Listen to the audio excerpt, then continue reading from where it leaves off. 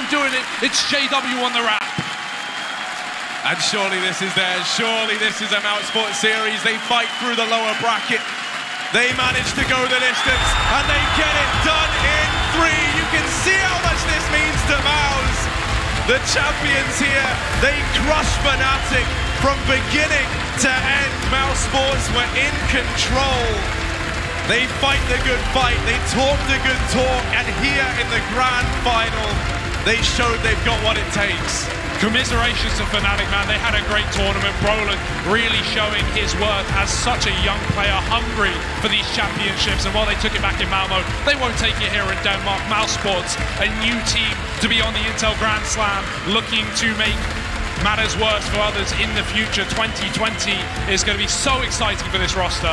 Oh, it definitely is. Mouse, they came into this saying they were going to win it, and they've done exactly that. And now this same crowd that rallied against them yesterday joins us in celebrating the Kings of Odense.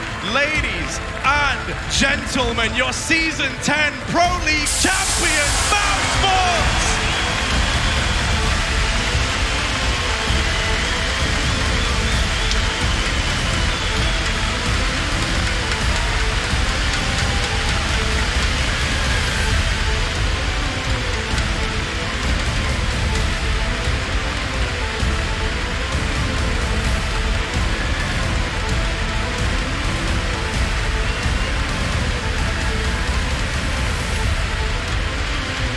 Absolutely stellar performance here. Mousesports coming in hot, representing the German org. But from all over the world, this team hails. They end this year in style, dropping Nuke and Dust 2 to Liquid in the Group B upper bracket semis. They then go on to take down EG. They take down the home team in Astralis. Fighting tooth and nail every step of the way. Mousesports have done it. With only one Dane left standing here in Unza. Mousesports are going to Katowice 2020. Nobody expected them to be in the final, and nobody expected them to win a 3-0. Such a convincing fashion for Mousesports. Every single player had moments where they can be proud of it. They were a big part of this victory, and Mousesports were by far the best team today. They absolutely were. Most of the Fnatic team did not show up. We only saw Brolin. Mousesports was able to take advantage of that. They hopped on every single opportunity, got every kill they needed to get, and they are the champions. And here's the opportunity that we're all waiting for. Unsa, make some noise for Mousesports. OJ Borg, let's hear what they got to say. The atmosphere down here is absolutely fantastic.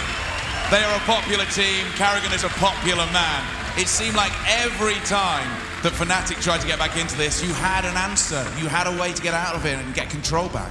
I'm so proud of this team. How many times we have to fight back from stupid rounds to lose. The mentality is so great in the team. You just stay focused, believing we can do the comeback.